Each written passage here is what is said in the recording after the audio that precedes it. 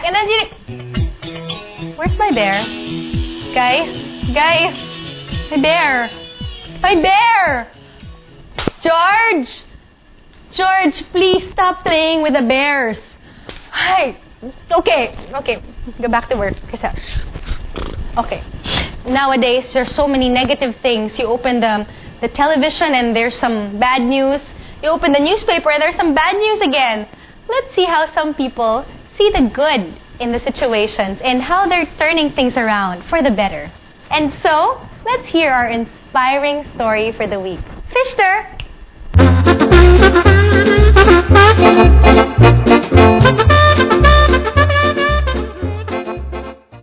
Faith makes a difference that made me alive until this very hour.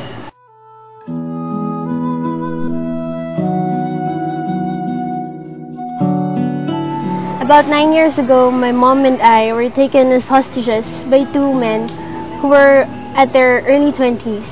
It all started after my mom and I bought hamburgers as pasalubong for my siblings. I got in the car first and my mom went to the other side of the car.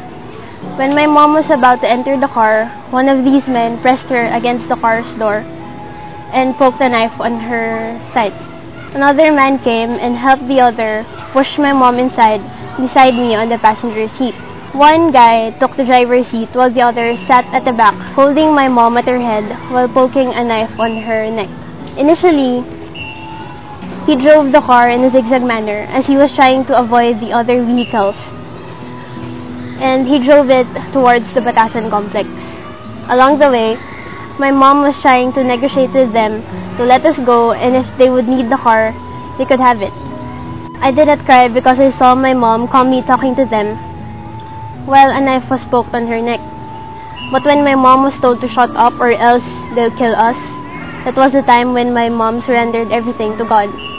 My mom said, "Lord, bahala na po kayo sa amin." At that time, we were at the inner lane of the road, and the car was running smoothly. But suddenly, the car swerved to the right, hit a small store, and then hit a fence. I saw my mom's little statue of Mama Mary fall on her lap. The driver was still able to drive the car, but after a few meters, one of the tires of the car burst, and the car was flat-tired. The two men then got off the car and took my mom's wallet. My mom's faith, which was exemplified in this story, had greatly influenced my attitude towards life. She served as an example of hope and courage in times of trials and adversities. Her very short prayer, "Bahala ka na, Lord," had taught me that God answers prayers sincerely uttered, no matter how short it is.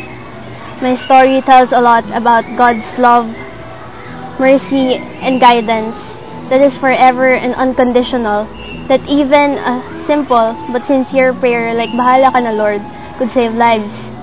This experience no longer affects me that much because my parents tried their best to replace these bad memories with love, laughter, and happy moments. But still, this experience remains clear in my mind, no longer as a traumatic experience, but as an inspiration of faith, love, and life. This faith experience will always make me thankful to God, who is loving to all.